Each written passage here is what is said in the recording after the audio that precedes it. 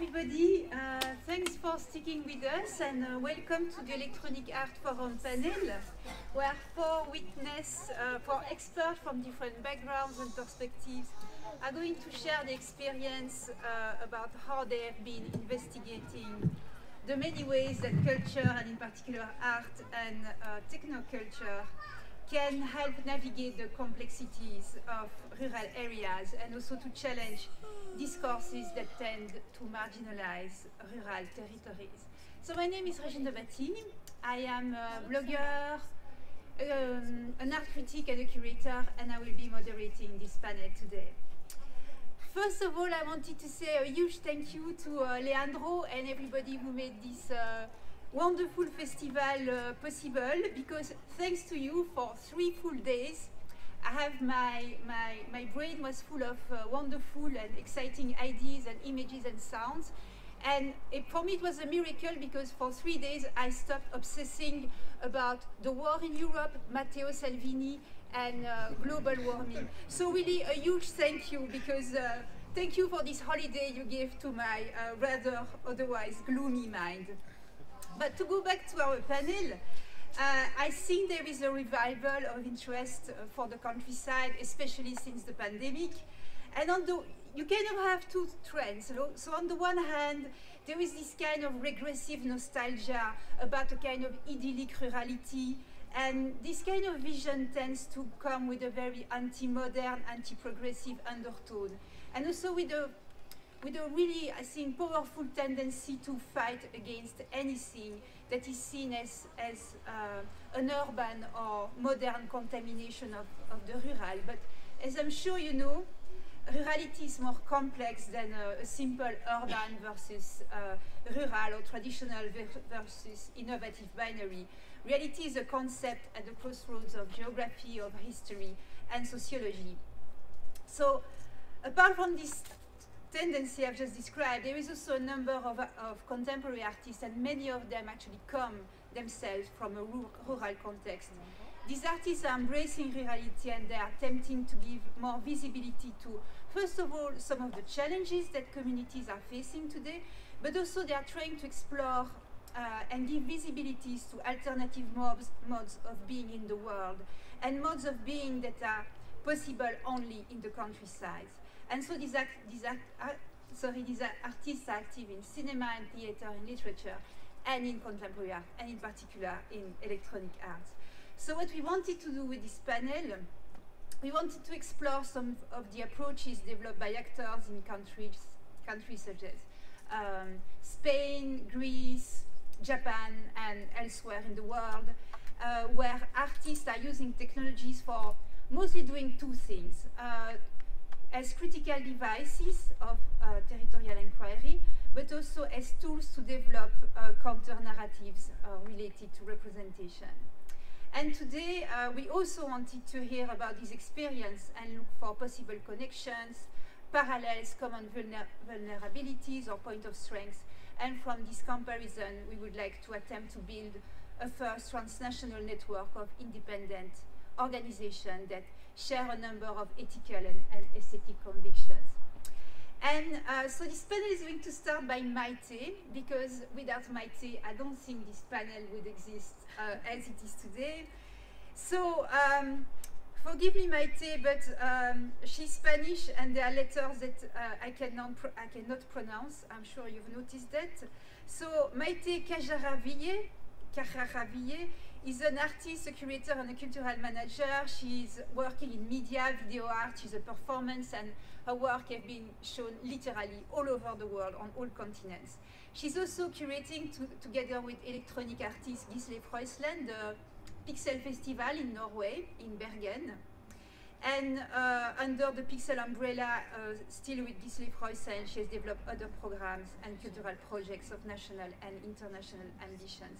And actually, I really like the Pixel festivals for the way it champions electronic arts and digital freedom, and promotes the use of free technologies. But the reason why we have Maite with us is that she's been running a workshop here at Interferenze called VEXTRE, augmenting the rural reality, that really builds on a number of projects she's been working on. And she's going to talk about it much better than I can. So thank you, Maite. Thank you for the introduction.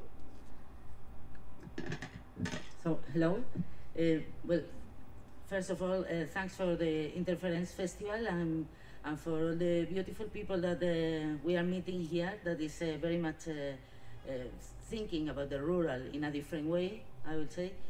And, well, the reason I am here, or I am actually here, is because I have been working since 2017 in a project. I am from Extremadura in Spain. Extremadura is one of the regions, we will say, like one of the poorest regions in Spain. It's basically rural, very rural, agriculture, and it has been a place where actually was not very much, nobody cares much about it, but now they found lithium, and they found some other economically potential structures that are all of a sudden people is looking at the region, but I think, or many people think they are that in a kind of bad way, because it's just again doing the same that they have been doing all the time in Extremadura. It has been like extractivism and interior colonialism somehow. So I'm going to explain the project a bit. This is my website, this is me, and this is my website if you want to know more in general. But then talking about VEXTRE, VEXTRE started in 2017. Well, a general impression first. VEXTRE is right now it's an augmented reality. It's a 3D model that you can have on internet. I mean, you can use and see and look at the data and everything. And this model, the topology of this model, is made out of data. So it's not the mountains or anything. It's by town. There are many data including there, and this is a way of visualizing the economical and social moment of Extremadura, how it is. You can see there like population and depopulation. You can see economical growing based in many variables, like it's a bit like how each city is preparing or something to be more updated or more innovative somehow, and then the data can be. The data is a huge data set, and it's all about patents, like corporative identities, like how many companies are there, how many I mean, how many people is getting ready to start talking with the others, no, with the international, also in an international context. I'm getting a bit nervous. So the idea of this project was to work with data, and then all that has been done, all this 3D model and everything, is all data. So this is a interesting thing. It's like how to work from the very abstract thing to something that at the end became a sculpture. Also was what it tries to work with, I mean, is this idea of colonialism, internal colonialism, extractivism, how there are like two ways. It's like how the people see us as a rural area, but also how we see ourselves. And then there is also a kind of victimization from the people living there, how we are like nobody cares about us, all this kind of complaining from the rural areas. So with this project, I wanted also to see, like, okay, let's see what the reality is, based it in data, not based it in our own prejudice or the other people's prejudice.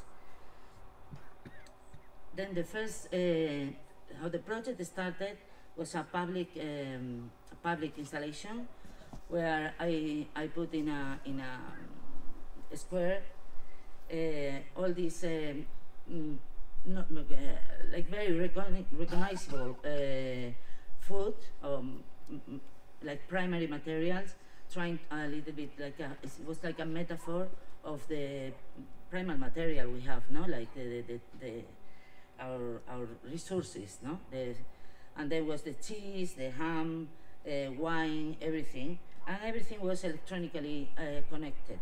So if everything gives energy, because all the bodies have energy, if they were giving energy through this Arduino, then they were triggering a printer, a big printer, working with ceramics, and then they were printing Extremadura, the map of Extremadura that we have seen, that this is made by data.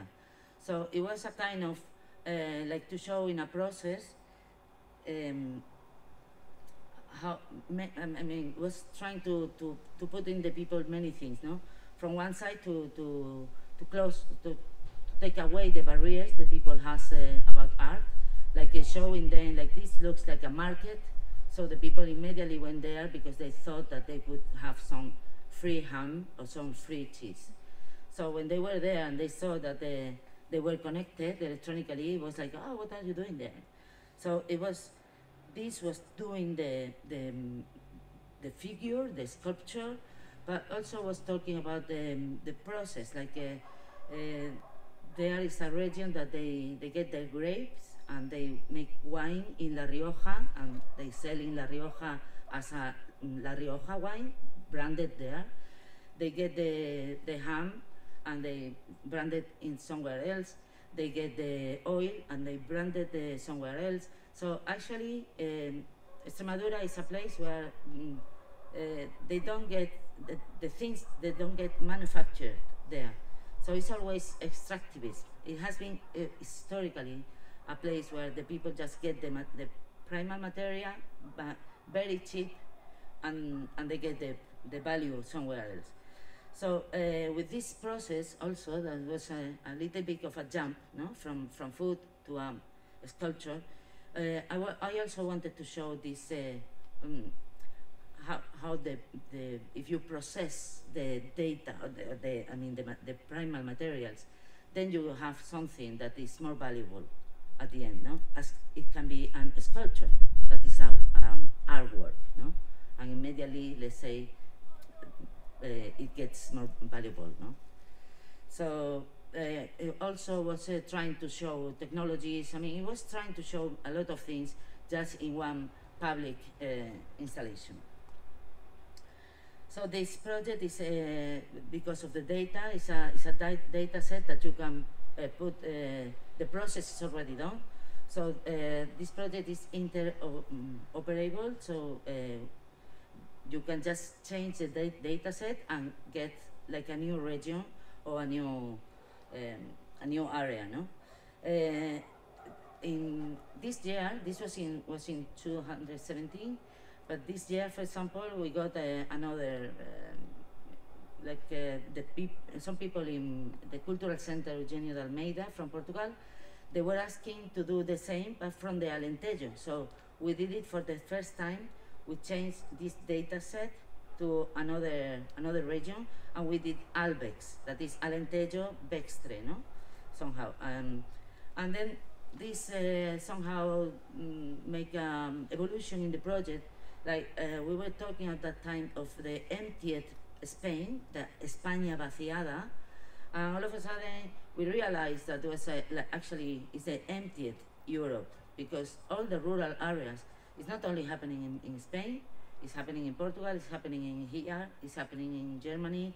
So this was an interesting approach to, no, this internationalization of the problem. It's like, and then how maybe we can get all these rural areas that has the same problems, we can get together and maybe make a point, no?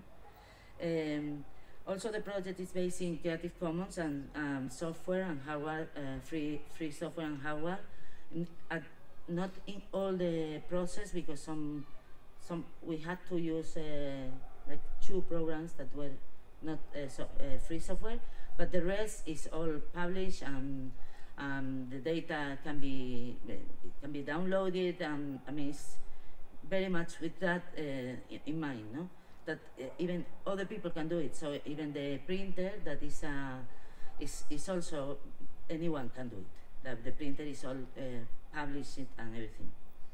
So the data here, somehow what it tries to do, this is both projects, VEXTRE and Alvex.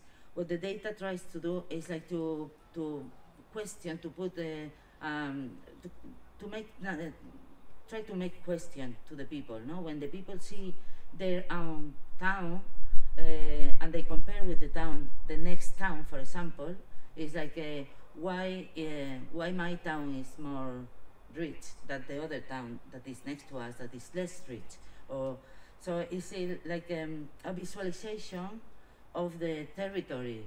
So if you know how to interpret the data, that is kind of easy, then actually in one glance you understand the territory. So here we can see, for example, which territories are losing population, which territories are more growing more, for example, or which territories have a bigger gender inequalities, for example. No? So this is how it is right now in Portugal, the exhibition. Now we have like 2 sculptures, Alvex and Extremadura. So the 2 sculptures were like that, presented like that, the sculpture with the website, because the development of the project, at the beginning we started with the sculpture, because it was like from the data to the map, no? Somehow these 2 different endpoints. But then because of the 3D was already done, and was a lot of work and a lot of data involved, and so I thought that it would be nice to have it in our website, so the people can actually go home and they relax in their home. They can consult the data or make a bigger, looking better to the project, no? So from that point, this is how it looks, the sculpture.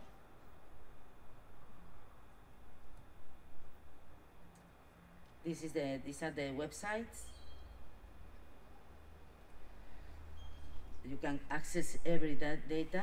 So from that point, the idea was like, okay, but now we have this, and we have in the website.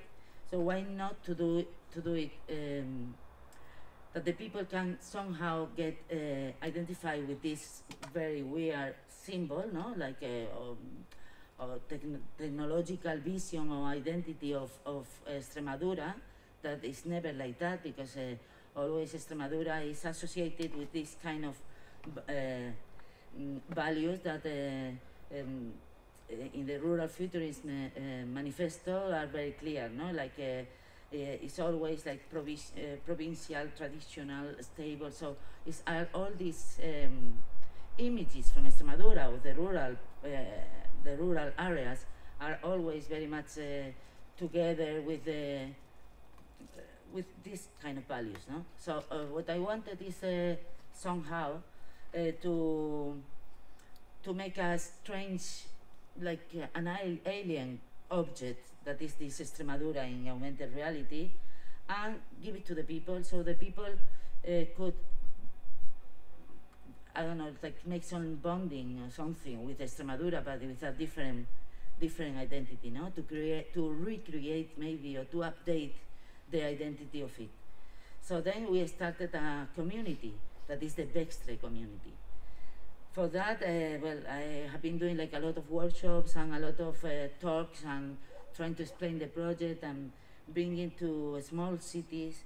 And so I try to make different ways of accessing the project, like for example with this marker. So I put it through different collaborations with the local associations in Extremadura. We managed to put these stickers in many places, no? So in many small cities, small towns. So the people was just looking at this, very weird, but they were doing pictures of whatever they wanted. So it was like You see, they were all around. So the people started to make pictures, like with Extremadura. It was normal people, very quotidian, very in their day life, whatever they wanted. So they were just doing whatever they wanted. So it's like it's totally open, but it's in a way of having this, new creative thinking, maybe, or maybe like to think different, no? To think different about the Extremadura, that also get us away of all this victimization too, no? Like Extremadura, like something nice or something that I don't know, that can be there, no?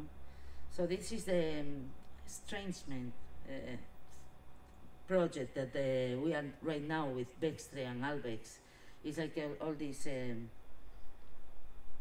This is the idea, no? So for the community, what we are doing is I also have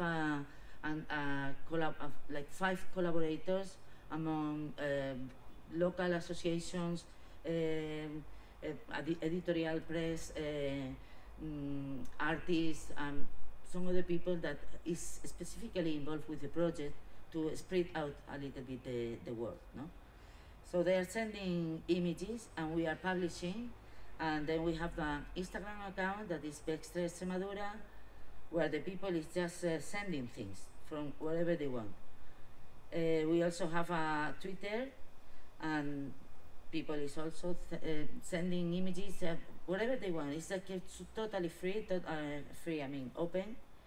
A Facebook page where we are always asking the people to say an inspirational sentence about whatever they want to talk, and a picture with this image, no, with the Extremadura, and to tag us, so we are publishing whatever they are sending. And we have a page trying to get all this information into one page, that is info.vextre.org. And just like in general, like I will say about the rural, I think right now, because working with the community and working there more closely with the people, I think that there are now like 3 big challenges in Extremadura, but I guess it's everywhere. But one is this extraction thing, that now they found lithium, and it's like how to, it's a challenge for the people there, because they don't want to have lithium for the European thing. On the other side, it's like a sacrificed land, and this is clear. It's going to be a sacrificed land, and the people is fighting against it, but how to do it, no? How to do it with the people. The solar panels thing, that is also, they are planning a lot of macro photovoltaic plants, which is okay, we need the renewable energies, but the people is living there is getting nothing, just they are destroying the landscape and the agricultural areas. So I also think that this is something that we have to think about it and see how to politically, actually, how can we participate on that process, no? Participate with the people. And the last thing is the extensive farming, extensive pigs specifically, that they are now trying to do extensive farms there also, and this is also very polluted. So it's like the 3 big challenges that I think maybe with electronic art we can try to participate, or with citizen participation, I don't know, like with all this project, this is, I think, where the challenge is now in the rural, at least in Extremadura. I don't know in some other places, but that's it. Thank you, Maite.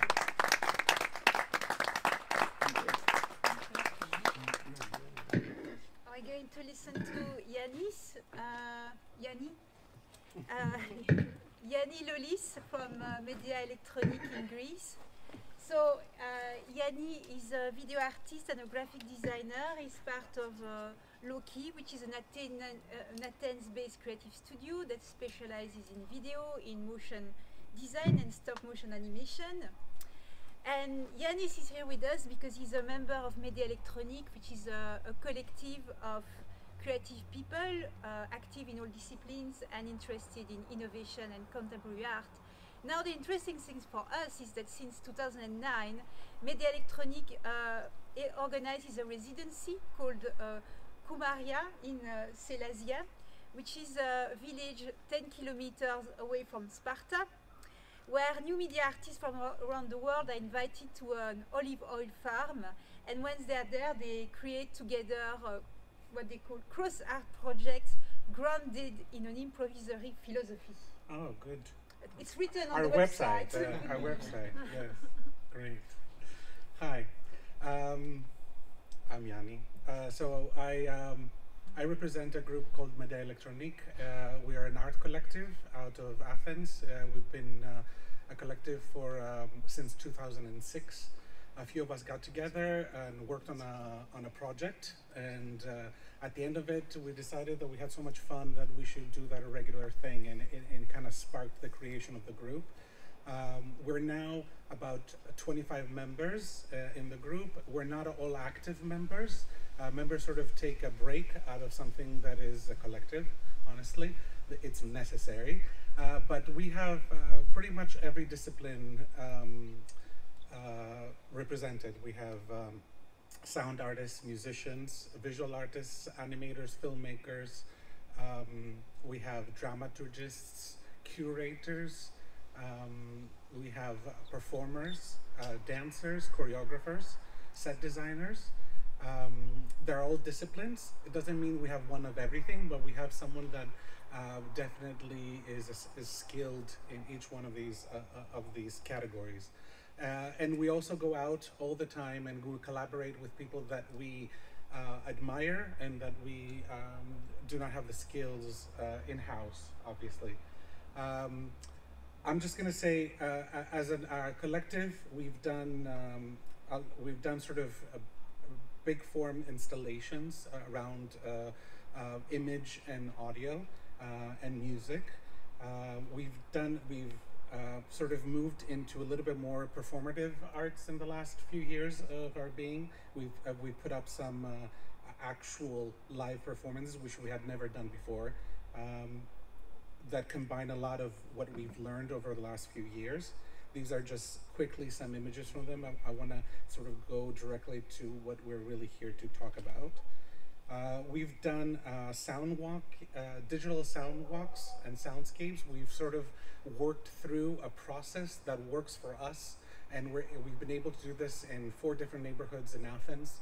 We've done it in the village that we're going to talk about now, and we hold workshops and we work with other communities in Greece to actually implement digital sound walks through their communities. We've done simulated sound walks, so we've taken a sound walk that you usually would experience inside a neighborhood and brought it inside a gallery space and created a presentation of the actual neighborhood inside a virtual space, essentially. And we also run an electronic music noise festival for the last few years called Electric Nights. Honestly, we throw it when we can or when we want. Usually it's once every couple of years. This year we're going to run it twice. We ran it in February and we're going to run it in September again. So we're very excited about that. But we're really here to talk about the residency, which has become the thing that really defines us as a group. We started the residency in 2009 in this small village, in this house that we were really sort of very happy to have at our disposal. So this house is on an olive grove in the sort of outskirts of this small village of 300 people, 20 minutes car ride from Sparta. It becomes probably triples in population during the summer. We're never there really during the summer. We've only held the residency either in October or at the end of May in the last 2 residencies. It's very simple for us. the residency started because we needed a way to meet people that did the same things that we did. And we didn't have money to travel, so we decided to find something. Oh, here. It's okay. I'll get it. Oh, here. Maybe. Yeah. Okay, sorry. So we needed people to come to us, essentially, and so we found. This is the thing that I wanted to say a little bit about. We usually do before we think. So we've come to be in this place because we could.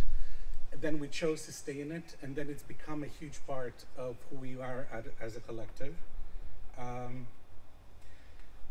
There's only one rule. There's two rules. One is before people come, they have to sign a document that says that they're willing to collaborate, and that's why they're coming to this residency. And once they come, the only rule is we all eat together at 8 p.m. every night, food that we've cooked in the residency, and that's where we talk about everything that we're about to do or we want to do at the residency. So it's 10 days of living 16 people in this house in 4 rooms, 2 bathrooms. We're responsible for cooking and cleaning. We are there and working for those 10 days, those full 10 days. We produce output. It totally depends on the year, the output that gets produced. We do a lot of in situ works. We've produced films out of it. We've produced animated shorts. We've produced staged shows out of it. It totally depends on the group of people that are there. Usually there's 8 to 10 invited residents and 6 to 8, depending on the year, members from the collective that are part of this. And as I've been thinking about residencies the last couple of days as we're talking here, it's really funny because a lot of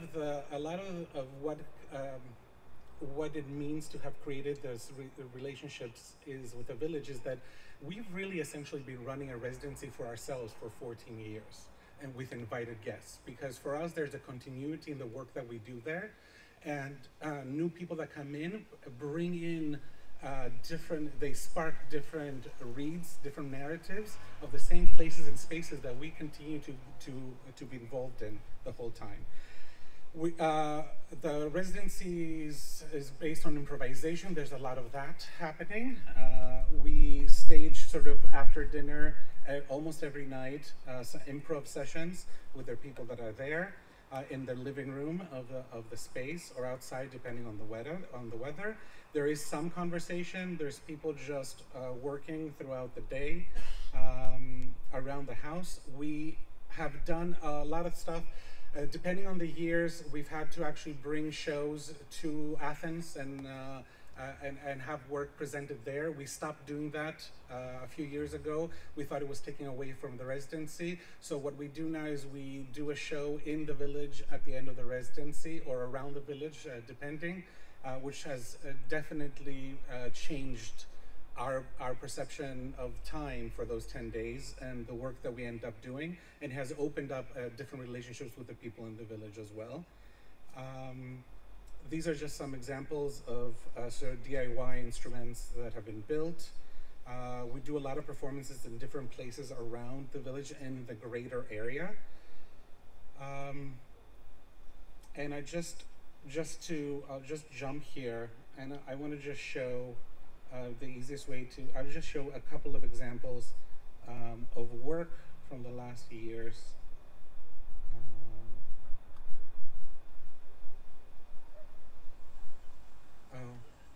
Audio. Do I have to choose something else? Hold on 1 second.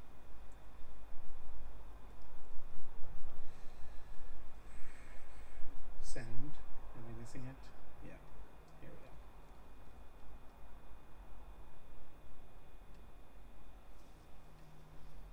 go. Oh, sorry. Should there be sound coming out of somewhere? From your computer, I think.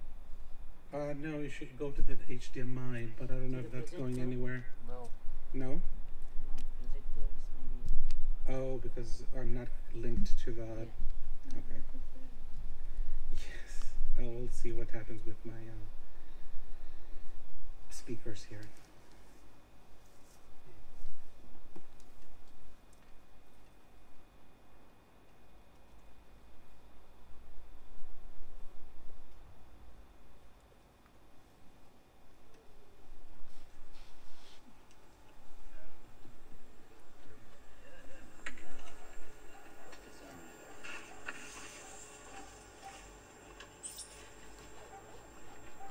So the idea behind the piece was to do something very simple that didn't require amplification or electronics or any kind of traditional sound materials really, to produce kind of high quality acoustic sound. Yeah, I like the idea of kind of intimacy of audio, of sound. I think sound is very ephemeral. It's kind of just fluctuations in air pressure really when you look at it on a fundamental level. And so this piece is quite literally showing that process of air fluctuating.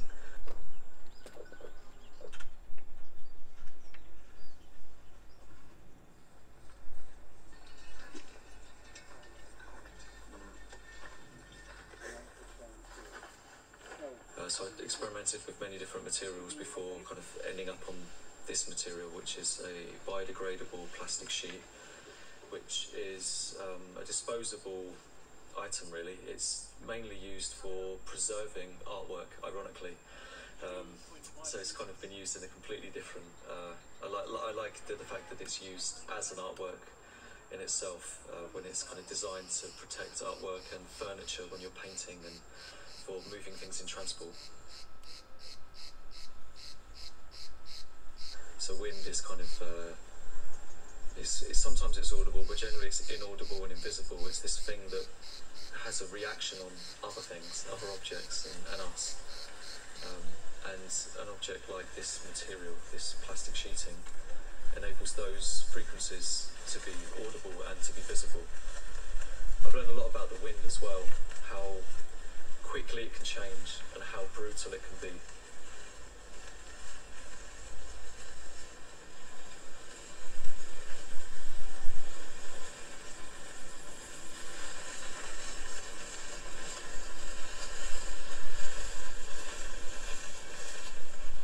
I think listening is something, action, then that'd be fantastic.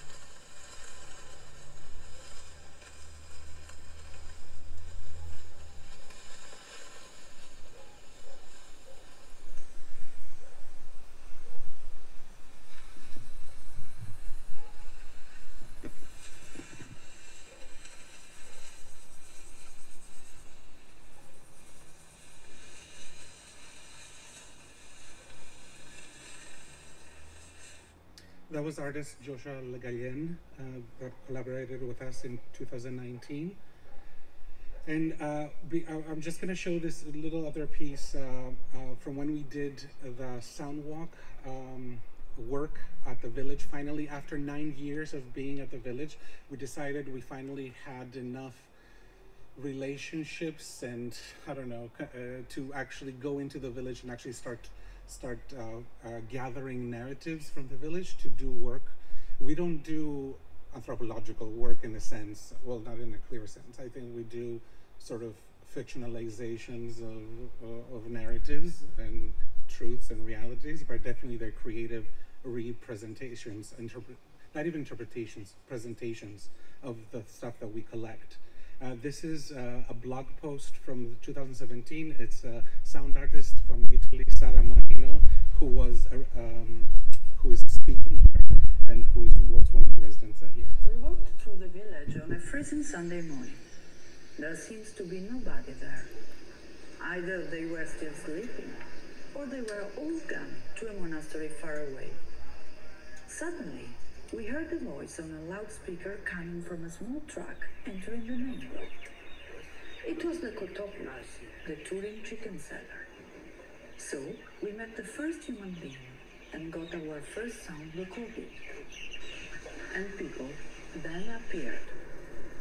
We went to one of the 3 café neon in Salazia and started to interview people. We listened to the story of Costas, the owner. He said that the Café Neon was the meeting point of many political discussions for a long time. But now it's changed. There we met Spiridon. He was a singer. With his group, they used to sing at festivals. After their performances, they started singing again for hours, just for their pleasure. So we asked him to sing for us. He didn't want, but then he ordered his medicine. We were all enchanted by his voice. His eyes were closed. The moaning song he performed was about the wish to have youth back.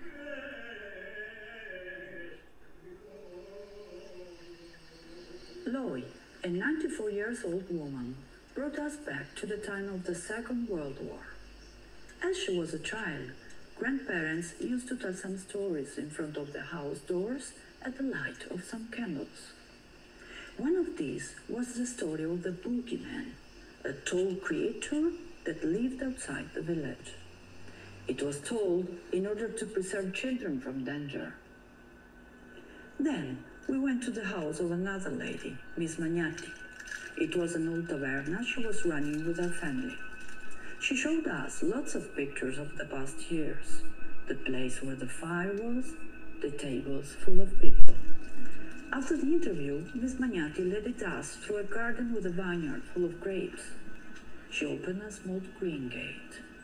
There we found Constantina, a real gift. This 93-year-old lady told us the story of her school years. The teacher was very large in size, but very strict. So she was very scared. Anyway, she liked the school very much. Constantina was very good at reciting poems. She said she enjoyed it a lot. Στουρανού τα μαγικά παλάτια, από το γονιόν την αγκαλιά, τα χάδια της γιαγιάς χωρίστηκες για πάντα. One day, she was telling a poem during a ceremony for a dead child, and something happened. She saw a grown man crying for the first time, and so she was moved. She surprised us telling poetry by heart.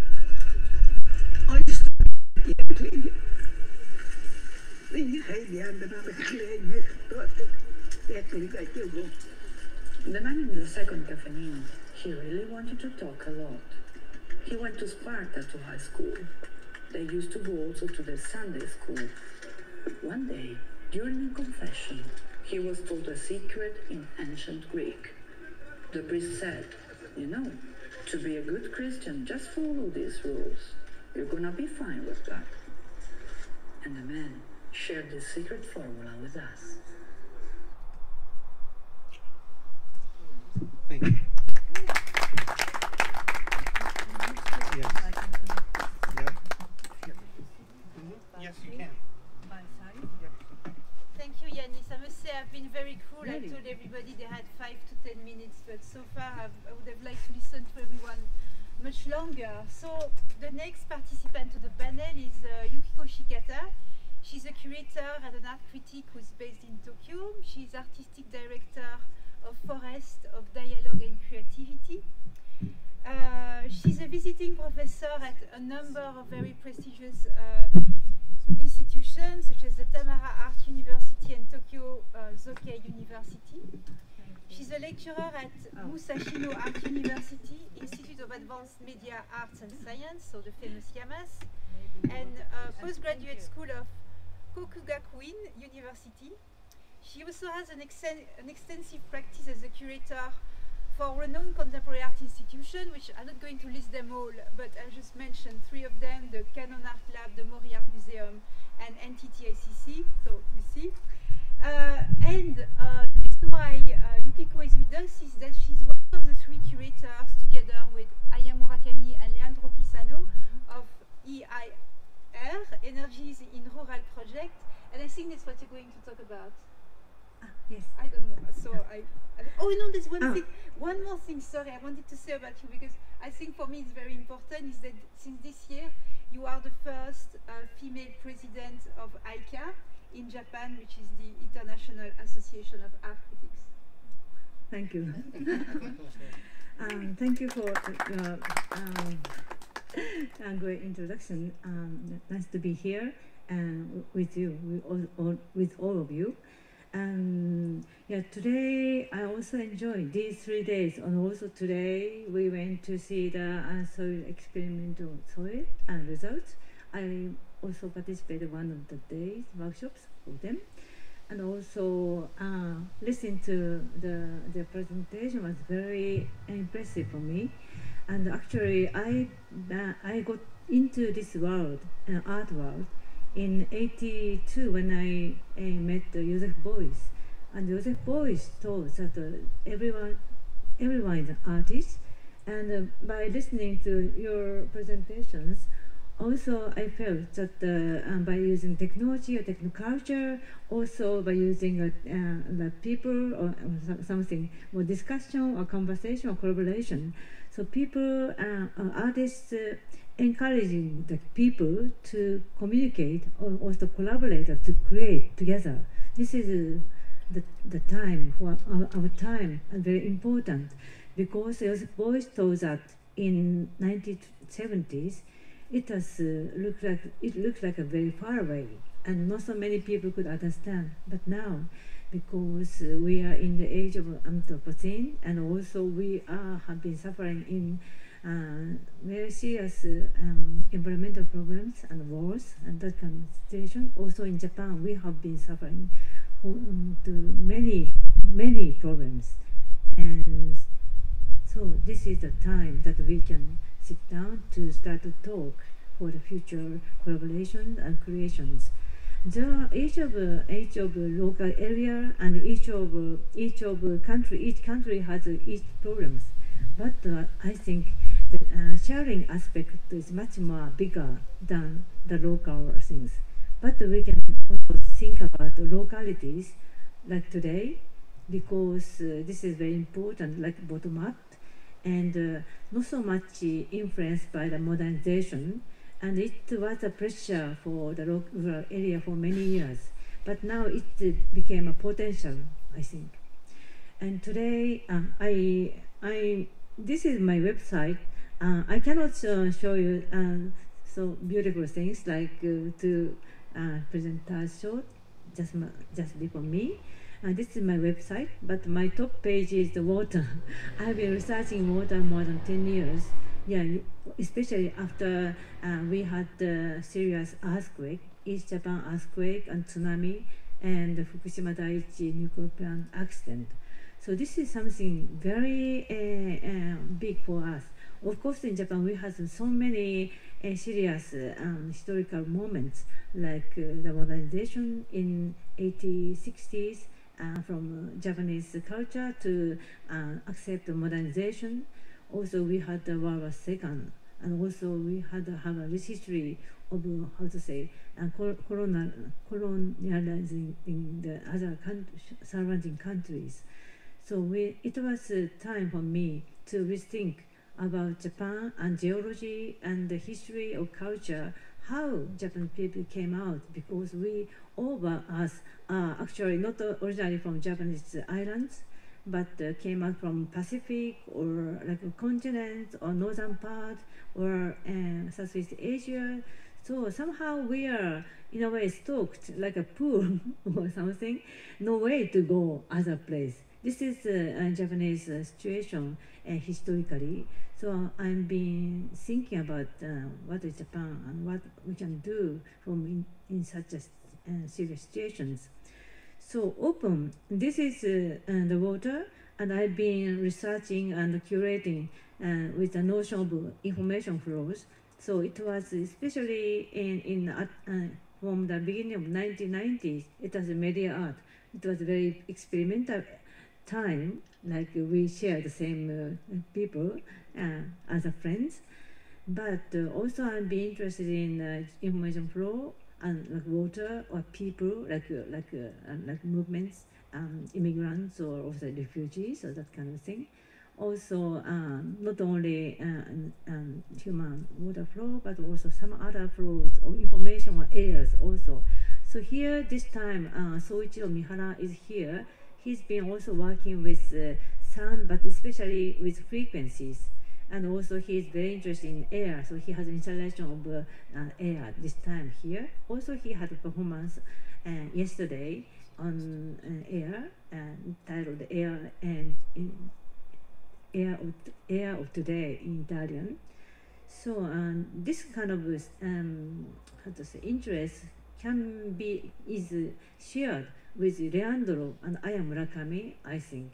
So this is one point for me to say. And today I saw the soil experiment result, and I really thought in history, especially by modernization, the people or human being covered many things, or putting the borders, or cut many things. So not nature flows beyond country or beyond any place like water or air, but now in rural area we have more possibilities, because not so many things was covered and territorialized than city or urban areas. So we see some possibility. I thought that when I saw so many stones came out from this area, you mean just well, I'm talking about Andrea and Rafaela and Alexander's workshop. They dig out so many stones and also some plastic or some other thing, or also how to say, anyway, this kind of things. This is something, but all waiting for them to be digged out, maybe, because it was open. It was not covered by asphalt, I thought. So today I want to focus on energy in rural. It was hosted by Eminaria and ACAC, located in Aomori City.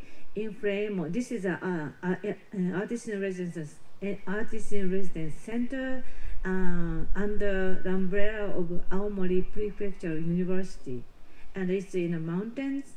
Aomori is the capital city of Aomori Prefecture. You can see the map, and there is the biggest island named the main island, and located very top north, and this is Aomori. And just north, there is one island north from Aomori is Hokkaido, so it's very close. They have many power plants, like there are many power plants in peripheral area in Japan, like Fukushima or Fukui or Aomori or some other places. Aomori is one of them. And of course, this how to say, environmental changes, or if anything happened, it's also influence the surrounding area beyond the prefecture, beyond countries, and also water flows and water go around the globe. Yeah, maybe I can explain much more than better than me, because I'm not from ACAC. I'm an independent curator. But just for your information, this is the center in the mountain. You have a caution of bears, so this is the things. But it's very beautiful area in a forest, and there is an entrance, how the tunnel. Before going to reach into the building was also beautiful, and the space is very big. And artists, there are two artists in residency program. I can just read. Maybe I can read on. The Aomori Contemporary Art Center is surrounded by the rich wood. It opened in December 2001, aiming at the place of new creation where nature and art live together. At this institution, twice a year, at spring and autumn, we have an artist in residence, which we call in Japan AIR in short, an artist in residence program system that invite artists to reside in Aomori and produce works. We aim at offering the opportunity of various appreciation of art, the exchange activities with artists and citizens, and making the original art culture of Aomori City. In the Autumn Air program, we invite artists who play active part in the contemporary art field from all applicants. We support residence work and holding the exhibition.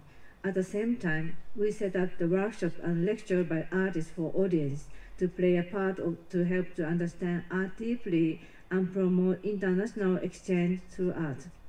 Invitation artists can receive the following support: accommodation, studio, shared space is provided artists for creative activities.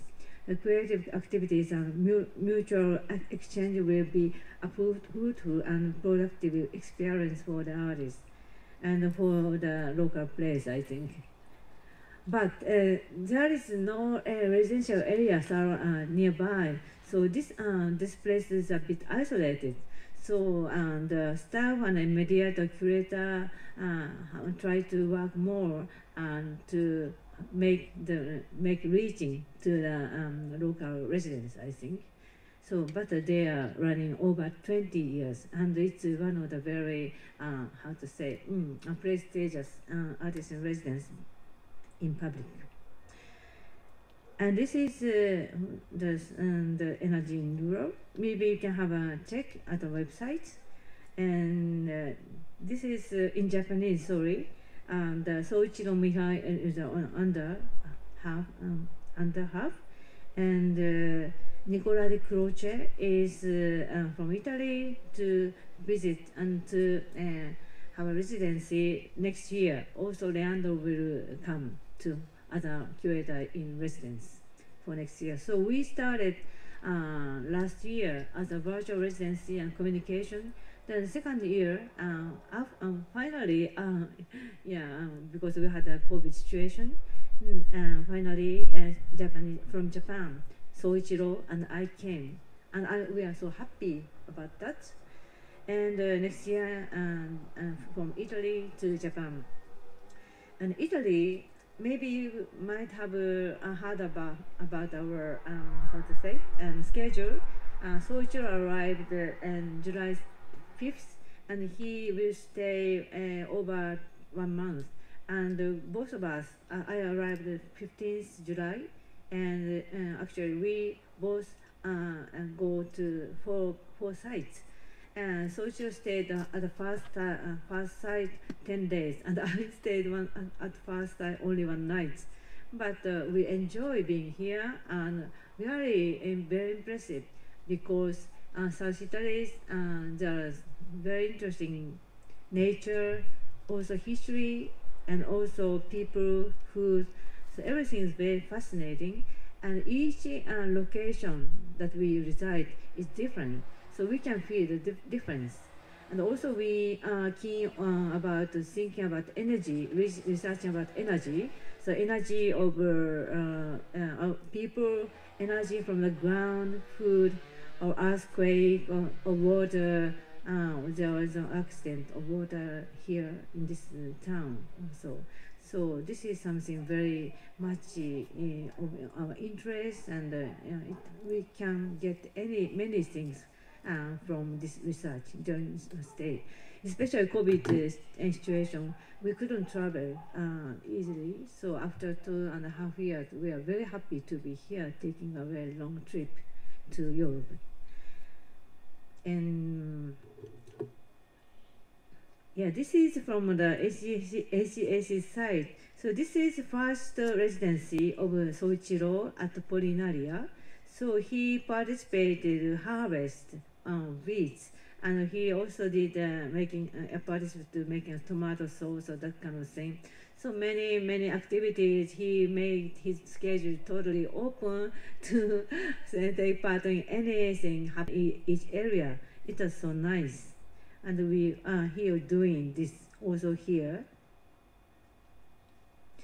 The other thing, the other place I get involved with at the center of Honshu main island in Nagano Prefecture. You can see this is just in middle of Pacific and Japan Sea. Like Aquilonia, looks like very similar in the middle, located in the middle of Adrian and other sea. Here, the founder is Keijiro Nino. He's used to be an artist and also making a public-based common-based activities like finding the abandoned building or not used building to renovate to make a creative office or exhibition space. Then he and I had a discussion on how to update the notion of Joseph Beuys in the COVID situation. Then he had the idea, and we had a discussion, and we made a forum at this place. This is the place, the Forest for Dialogue and Creativity, located in Suwa. It's in Suwa, Chiyo City, in Nagano Prefecture. Then this is an 8-meter long titan-made mirror reflecting ever-changing nature. This was his idea, and he realized this after having this first idea over 10 years ago. Over 10 years. So I also explain roughly about this place. This is Art Commons, a kind of initiative. So we try to make the new way of art somehow, not beyond the art market, existing capitalistic system. So like Joseph Beuys told art as a capital. Kunst is a capital. It's not monetary based capitalism, but we can try to make the different way of creativity and cultural update and cultural update, and also to make some money by that. So Art Commons Forest for Dialogue and Creativity is located in Suwa, Yasugadaki area, in the central part of Japanese mainland, where the Median tectonic line that runs from east to west meets the Itoigawa Shizuoka tectonic line. There are very big tectonic line between east and west and north and south. Cross this point. This is very special place, geological site that runs from the north to south. The westernmost line of Fossa Magna. Fossa Magna was found by Dr. Naumann in 19th centuries, connecting the Sea of Japan side to the Pacific Ocean side. This area has created and nurtured its own animistic spiritual wisdom and culture. It's a very interesting place, and they have very special animism until today, including the mid-Jomon period culture, like 15,000 to 5,000 years ago, that prospered for 10,000 years, and it's still part, because at the time, 10,000 years ago, the most populated place was here, Nagano, not in Tokyo. It's amazing. There was good water flow, and also good tree or also vegetable, that kind of thing, or nuts, for them to survive. And it still part is heritage today. Historically, the land of forest and dialogue and creativity at the foot of Mount Yatsugadake has not been owned by anyone until now, but co-managed by local people as iriaichi. Iriaichi is a kind of commons in Japanese. Yeah, we have the small house, renovated house. We call it Forest Laboratory, and we started artisan residency this year. So we will not accept many artists, only 1 or 2 per year. Also, every month we have a talk event inviting artists. Artists can talk, and also in a very intimate situation. No online streaming, only less than 20 people. And after that, we have a very casual conversation, because Art Commons member or some guests are very much from different kind of field. So there are many interesting questions, like art people, not like for art people, but we have so many fruitful discussion. Then we have a kind of barbecue every time. So enjoying time, nature with artists. So I think this art will also making a driving force for the rural encouragement activities. And we respect the local people. We learn from local people. We have many discussions. Also, we ask many questions to the local people. There are many local research of archaeology or religion or that kind of thing. So we have a good communication. For this place, actually, we don't have so much technoculture yet, but I hope, I think we can try, we can promote this kind of technoculture together with you. Thank you.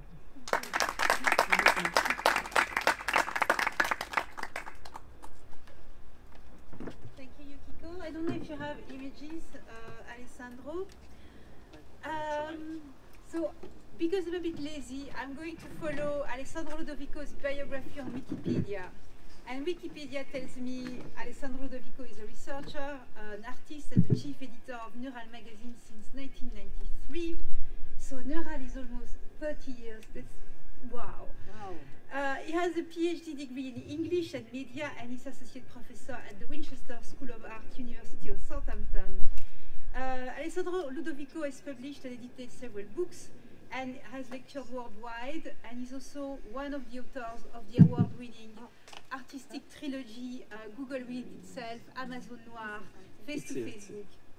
And this is not in Wikipedia, but the reason why we wanted to have Alessandro with us today is that, you know, you can take pretty much any kind of topic that is more or less related to art and technology, and you throw it at Alessandro, and he will come back with a feedback that is always sharp, witty, and surprising. So no pressure here, Alessandro. No, not that much. Actually, there's a lot, but anyway.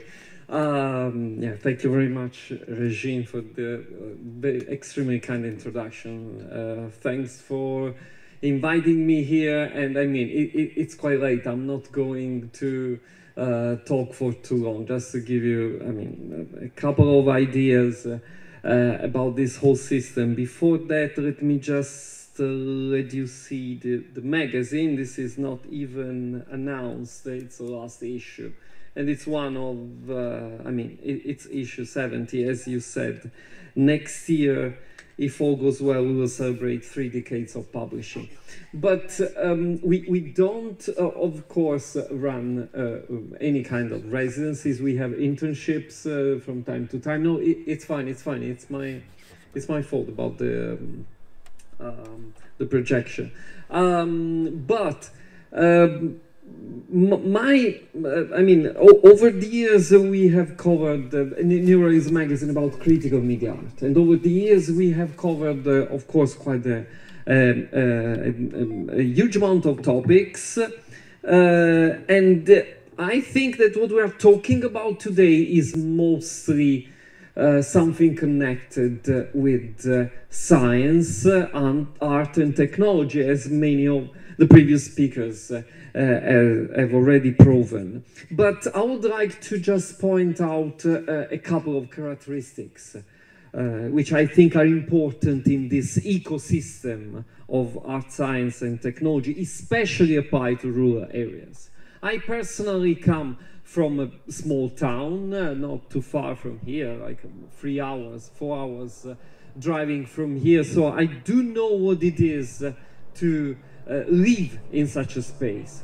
And what I think that these spaces have as a special characteristics that allows the development of concepts, and especially art, but especially ideas, is that there's a different time and space compared to urban areas.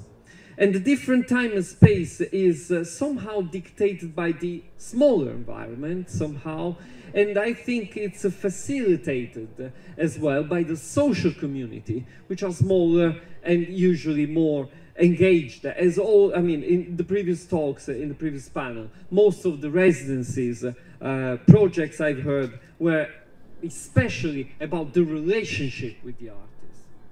I think that this different time and space is especially, this different time and space is especially important when we talk about the relationship between art and society.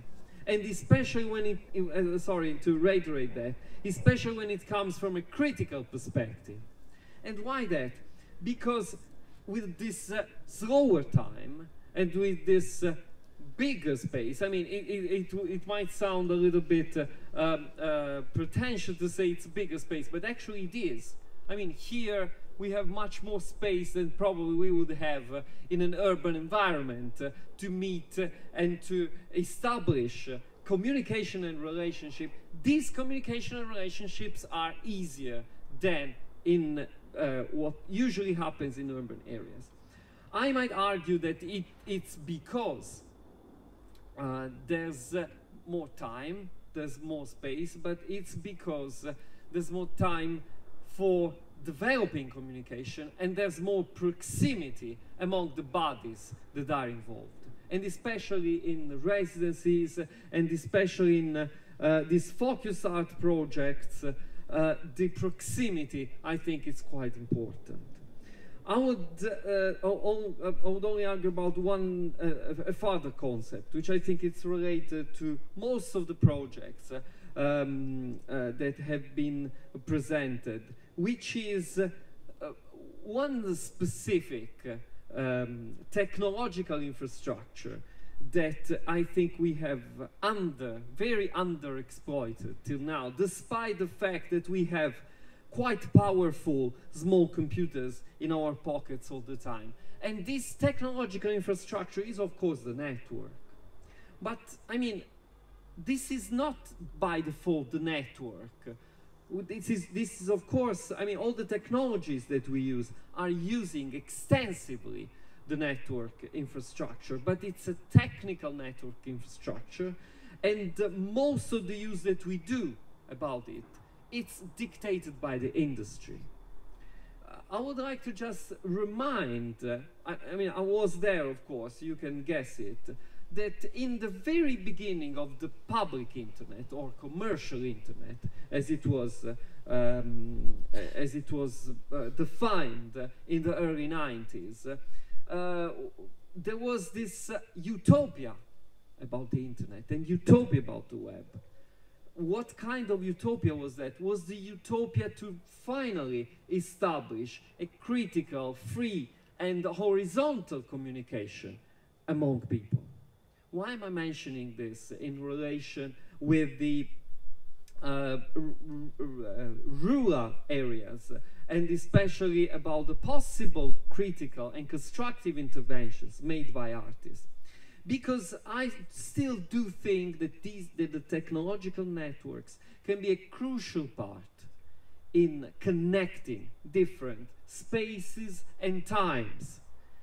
And if we talk about making an international network, I mean, an international network, it's always a very nice thing if it works, but mainly about connecting places when there are artist intervention in rural spaces. So in connecting small places around a few countries or around the world, it doesn't matter from my personal perspective, then we can constructively use this kind of networks in order to strengthen the collaborations and changing this time and space from the local one, which is its own time and space, again, as many of the residency projects have underlined. Here we have a specific time and space, as probably in the rural areas in Japan we have a different one, as we have different one probably in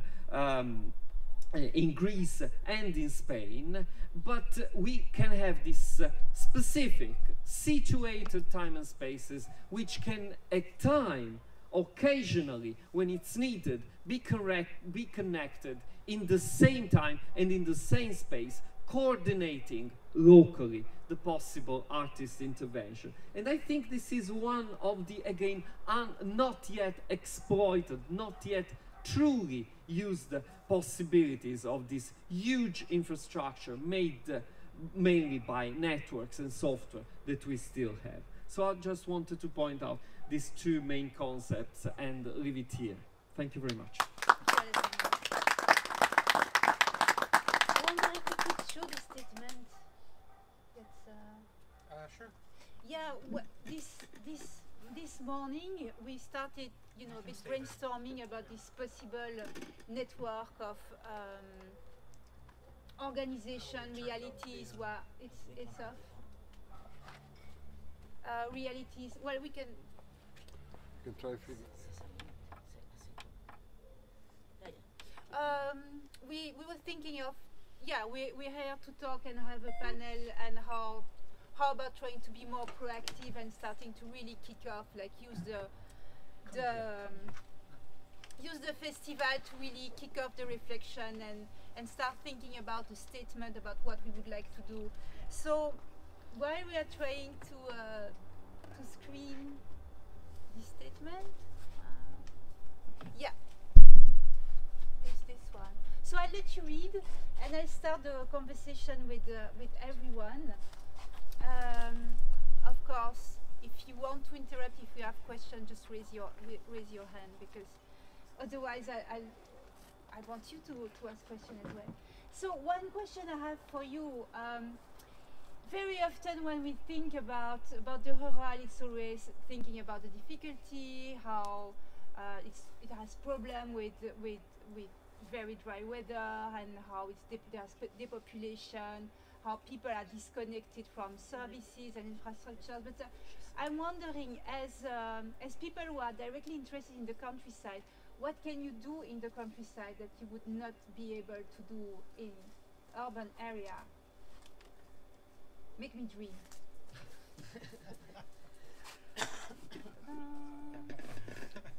You're talking to people that are intervening in the space. They're not living in the space. But I think to use but it's because you don't live there.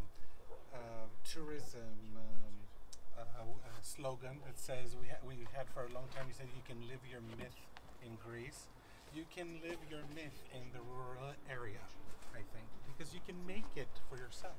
I think I was telling you the example earlier today of friends of mine. Oh, okay. Oh, okay. Yeah. Okay. Tell me.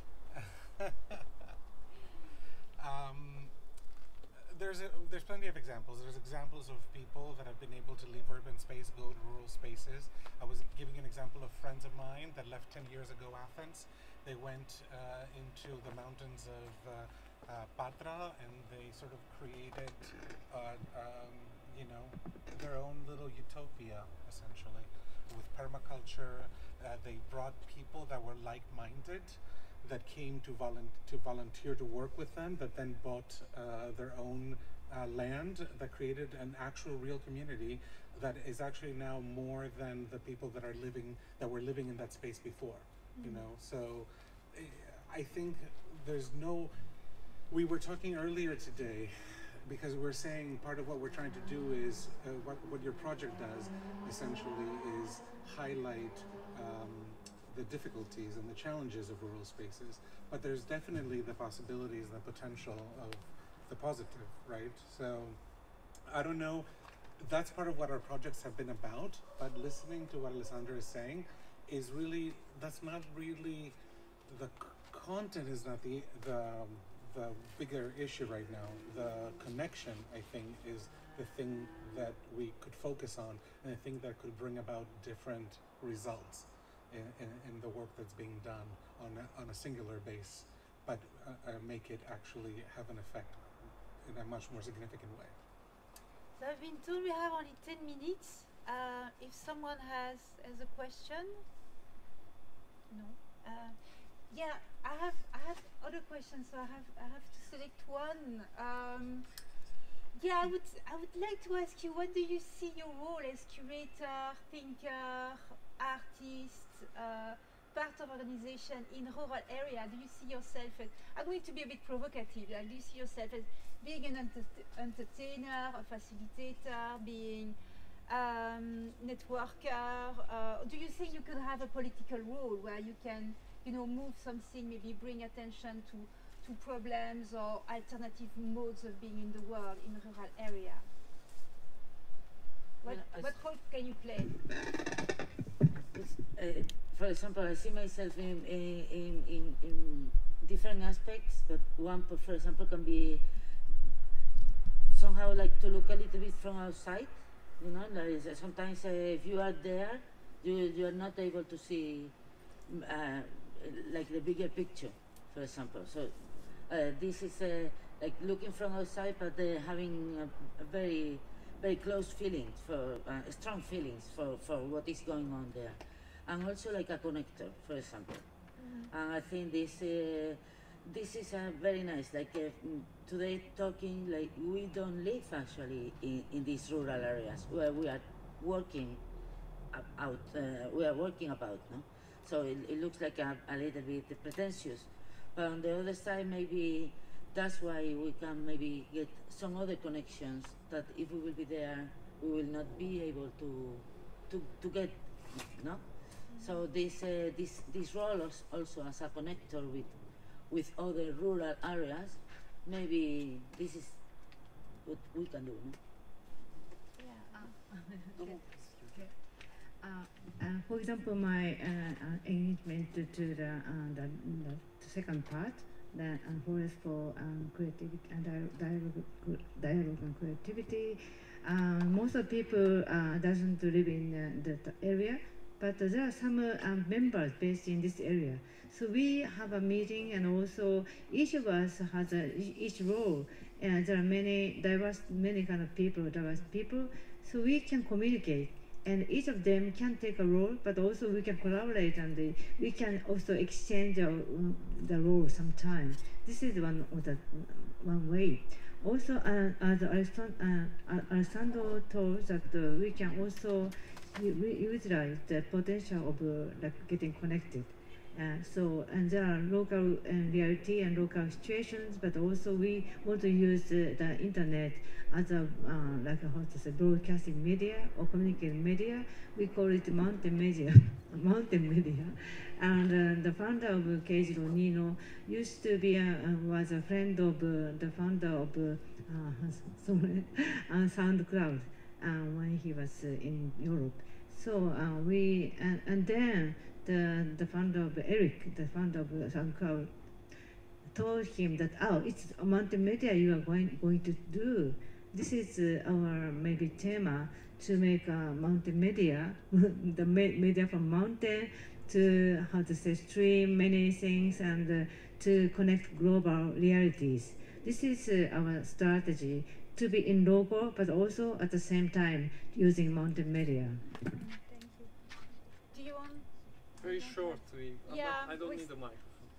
Very shortly. I think that we all come from critical backgrounds, and it's quite clear. And that's why it's really a political gesture then to intervene in this area, I think. And what we can do is to be physical nodes of networks, connecting other physical spaces. And this movement of active and critical bodies in these physical spaces can make the difference. I always see myself personally as a human node in a vaster network, and I think this is an approach that can give sense in a way to have different spaces that connects and then can produce local outcomes, but also having this international and interconnected exchange and background to exchange, yes. Hey, but the difference, I think, is, building on what he had said earlier, I think the difference in the space and the time is what makes because you could say you could be human nodes inside cities and urban spaces and all that, but I think the rural characteristics give an opportunity for this to have a bigger impact, essentially, in a more obvious way, I feel, because of the way that the rural space works. Okay, we are going to close on these wise words. So thank you so much for staying with us and the mosquitoes. Thank you so much for staying with us.